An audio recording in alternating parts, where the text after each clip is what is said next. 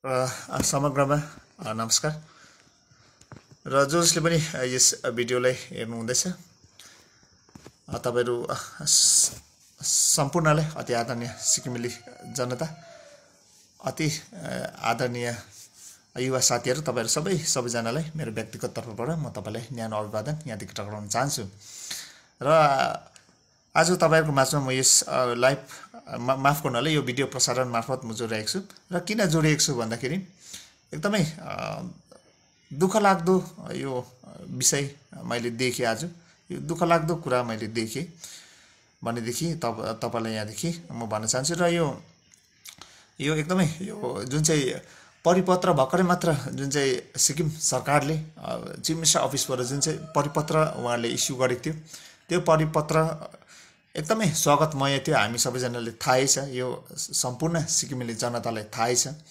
यो जुन चाहिँ सर्कुलर थियो, जुन चाहिँ नोटिफिकेसन थियो, यसलाई हामीले सब स्वागतमय थियो। यो सिक्किमको हितको लागि थियो हैन, यो अनि आउँदो जेनेरेसनको लागि यो अनि हामी जस्तो गरिब जनताको लागि अनि यो सोसाइटीको लागि सबैको निमित्त यो एकदमै राम्रो पहल थियो। त्यसैकारण हामीले यो सबैजनाले यसलाई समर्थन जनाएर हृदयबाट नै हामीले स्वागत गरेको थियौं र यसमा अब तीनटा कुरा कोडिएको थियो र हामीले भिडियोतिर पनि देख्यौं, हामीले फोटोतिर पनि देख्यौं। आज स्वयं अहिलेको सम्माननीय मुख्यमन्त्री श्रीमान प्रेमसिंह तामाङ गोलेजीले पनि यसलाई पालन गरिरहेको हामीले देख्यौं। आज उहाँको जुनै पनि फंक्सन्सहरु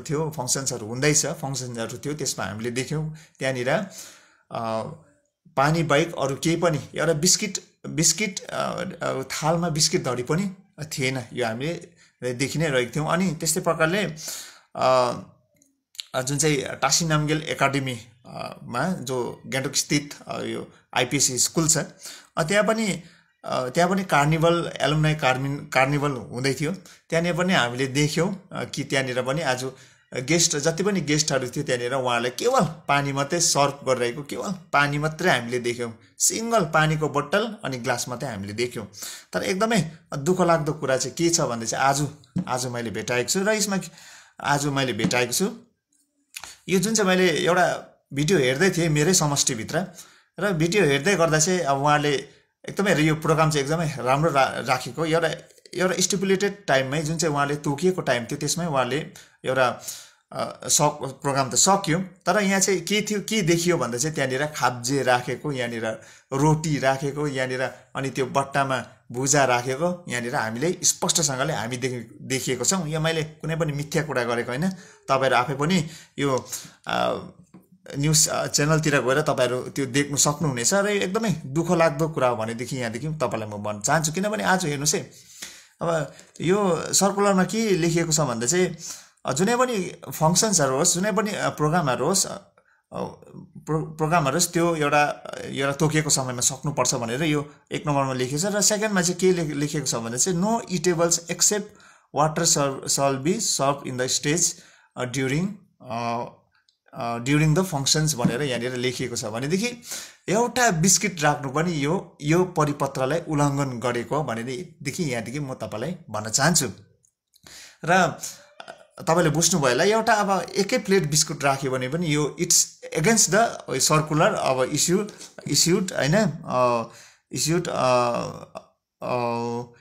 issued by the chief minister office government of Sikkim भन्न चाहन्छु र डेटेड 23/10/2024 यसको एगेन्स्टमा यो गएको र यसलाई हनन गरेको, यसले यो परिपत्रलाई यो नोटिफिकेसनलाई उल्लङ्घन गरेको भनेर हामीले स्पष्टसँगले यहाँनिर लेखिएको छ र बुझिन्छ। र जुन चाहिँ आज फंक्सन हुँदै थियो मानेबुङ देन्ताम समष्टि ही बजार भन्ने एउटा यो पब्लिक ग्राउन्डमा यो प्रोग्राम एकदमै राम्रो सिक्किमको हितको लागि थियो भनेदेखि यहाँदेखि म भन्न चाहन्छु। एउटा कलाकारीहरुको हितको निमित्त थियो र उहाँहरुको लुकेको कलाहरु यो एउटा ट्यालेन्ट हन्ट जस्तो थियो। यसलाई म त्यो प्रोग्रामलाई म एकदमै यहाँदेखि राम्रो म भन्न चाहन्छु। तर जुन चाहिँ त्यहाँका अब कसले गरे के गरे त्यो म जान्दिन यहाँदेखि। तर जस्तो हामीले के देख्यौं भन्दा चाहिँ त्यहाँ टेबलमा तपाईको इटेबल्स हामीले कुरा चिजहरू त्यहाँ हामीले देख्यौँ। जस्तै मैले अघि नै भनिसकेँ, मैले मिथ्या कुरा गरेको होइन, मैले यहाँनिर यथार्थ कुरा गरेको हो। के देख्यौँ भन्दा बिस्किटहरू त्यहाँदेखि तपाईँको यस्तो अन्य इत्यादि खाब्जे रोटी हामीले त्यहाँनिर देख्यौँ। र यो चाहिँ मैले अघि नै भनेको it's against the circular issued by the chief minister office government of Sikkim, यहाँदेखि म भन्न चाहन्छु। र जुन चाहिँ एउटा आज सिक्किमको एउटा गार्जेन स्वयंले एउटा एकदमै राम्रो भाषण गरेर एकदमै उत्तम एउटा सभाषण गरेर यो जुन चाहिँ नोटिफिकेसन आउट गरेको छ यसको यो एगेन्स्टमा छ भनेदेखि यहाँदेखि म भन्न चाहन्छु। यहाँदेखि मैले कुनै पनि चाप्लुसी मैले भ्यासलिन मैले कसैलाई मैले दलेको होइन, तर यथार्थ कुरा गरेको। किनभने हामी ज्ञानी भएर ज्ञानी तरिकाले आज सोसाइटीमा समाजमा सिक्किममा हामी जिउनुपर्छ। कति चाप्लुसी गर्नुहुने हो, कति चाप्लुसी गर्नुहुने हो। अब यत्रो कोरिएको छ, यत्रो कोरिँदै पनि तपाईँले के त्यो नोटिफिकेसन तपाईँले देख्नुभएको छैन? यो म उहाँ जसले पनि गर्नुभयो उहाँलाई यहाँदेखि म प्रश्न गर्न चाहन्छु। र इट्स एगेन्स्ट द म भन्दैछु it's against the notification issued by the chief minister office भनेर यहाँदेखि म भन्न चाहन्छु। किन चाहिँ तपाईँहरू आज टेर्नु हुँदैन? आज हेर्नुहोस्, तपाईँ जस्तोहरूको कारणले गर्दाखेरि, तपाईँहरू जस्तोको जुन चाहिँ सोच छ, जुन चाहिँ तपाईँहरूको बुद्धिमत्ता छ तपाईँहरूको जुन चाहिँ, र जुन चाहिँ तपाईँहरूको जुन चाहिँ खालको तपाईँहरूको एउटा हेर्ने दृष्टिकोण छ, जुन चाहिँ सोच्ने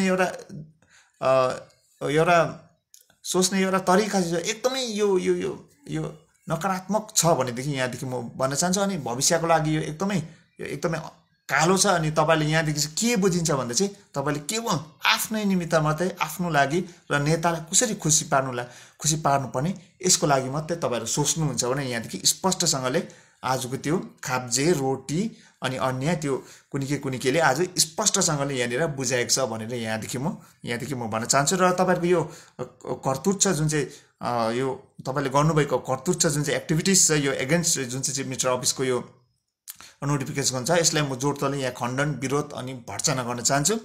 र हामीले अगाडि नै धेरै सन्देह त हामीलाई जागेको थियो कि चाप्लुसी गर्नेहरूले यसलाई यथार्थमा परिणत गर्नु देला नि त भन्ने खालको यो मनमा धेरै हामीलाई सन्देहहरू यो जागेको थियो। तर साँच्चै नै आज हेर्नुहोस्, चाप्लुसी गर्नेहरूले अनि नेतालाई कसरी खुसी पार्नुपर्ने, अब यस्तो कसरी झार्नु पर्ने होइन, यस्तो कसरी झार्नु लाउनु पर्ने, अब त्यहाँ गेस्टहरू आएकोलाई यसरी भन्ने एउटा सोचाइ लिएर जुन चाहिँ खालको तपाईँहरूले गर्नुभएको छ यो कर्तव्य एकदमै गलत हो भनेदेखि यहाँदेखि म भन्न चाहन्छु। र फेरि पनि भन्न चाहन्छु, एउटा ज्ञानी भएर तपाईँहरू जिउनुहोस्, ज्ञानी भएर समाजलाई, सोसाइटीलाई, सिक्किमेली समाजलाई, सिक्किमेली जनतालाई तपाईँले गाइड गर्नुपर्छ र तपाईँहरू ज्ञानी हुनुपर्छ भनेदेखि म उहाँहरूलाई यहाँदेखि म भन्न चाहन्छु। यो तरिकाले हो भने चाहिँ एकदमै नराम्रो हुनेछ भनेदेखि भन्न चाहन्छु।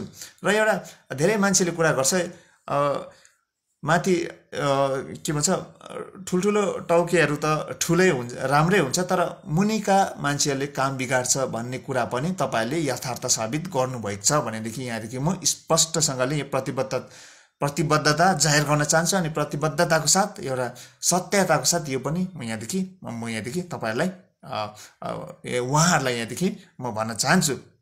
र यो खालको कर्तुतलाई कार्यहरूलाई तपाईँले स्टप गरिदिनुहोस् र एउटा ज्ञानी भएर तपाईँहरू जिउनुहोस्। किन ज्ञानी भएर तपाईँहरू जिउनुहोस्, एउटा ज्ञानी भएर अघि बढ्नुहोस् र तपाईँहरूको यो राम्रो स्वागतमय यो एकदमै यो सुधारात्मक जुन चाहिँ पहलहरू छ यस्तोलाई तपाईँहरू पढेर तपाईँहरू बस्नुहोस् र यस्तोलाई तपाईँहरू पालन गर्नुपर्ने तपाईँहरू सिक्नुहोस्।